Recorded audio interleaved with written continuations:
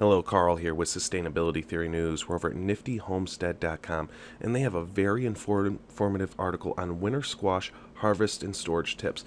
First up, they go through not all, but many of the different varieties of squash and how they taste and what kind of recipes they could be used for, but I'm not going to talk so much about that. I'm going to be talking about how to grow it. It's a very long crop. Unlike summer squash that can be ready in 60 or 80 days, usually winter squash is 70 to about 120, 130 days, depending on the variety and the weather.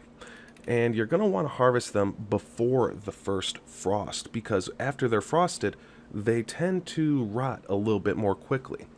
And see how the stem is removed from this? You don't want to remove the stem completely from most squash, because then it will rot faster, will have more surface area to release the moisture out of the stem. With that said, you don't want to rip the stems either. You want to have a nice clean cut to, again, limit the amount of surface area where moisture can escape. Now, this looks like they're getting ready to cure the squash. For about a week after you pick the squash, you're going to want to rub it with a little bit of bleach water. Very, very little amount of bleach with a lot of water. The ratio's in this article. And just wipe it down, clean it off, and then leave it in the sun for about 7 days. Not too hot, but in the nice fall temperatures. And then it can store for months in the right conditions. Now, the right conditions are usually between 50 and 60 degrees Fahrenheit, of course, and a somewhat humid location and dark. You need to make sure they're not touching, though, because if they're touching each other, then they can rot quicker. You also don't want them directly on a hard surface. I was looking for pictures online. I saw this picture.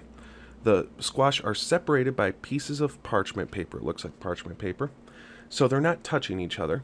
And it's not on a hard surface. A hard surface isn't good for them. It's on cardboard. So this could be a great, simple method to store your squash. You could also possibly hang the squash from strings. If it's like a butternut squash that's got a little neck on it, you can wrap a string around that and hang it upside down. You could also maybe put it in a mesh netting and hang it from that netting. A lot of different ways to do it. But again, I will link to this article in the description if you want to read more about it. I'll give you some cooking tips last. You can just put the whole pumpkin or squash right in the oven on a sheet tray. Make sure it's a sheet tray that can collect a little bit of liquid, otherwise it will spread liquid all over your oven. And you can just bake it like that. And just kind of par bake it, and maybe put it in a casserole. You can also cut them in half, hollow them out, roast the seeds, and then stuff the squash with some cheeses, some meats, and some veggies, and then bake the squash that way.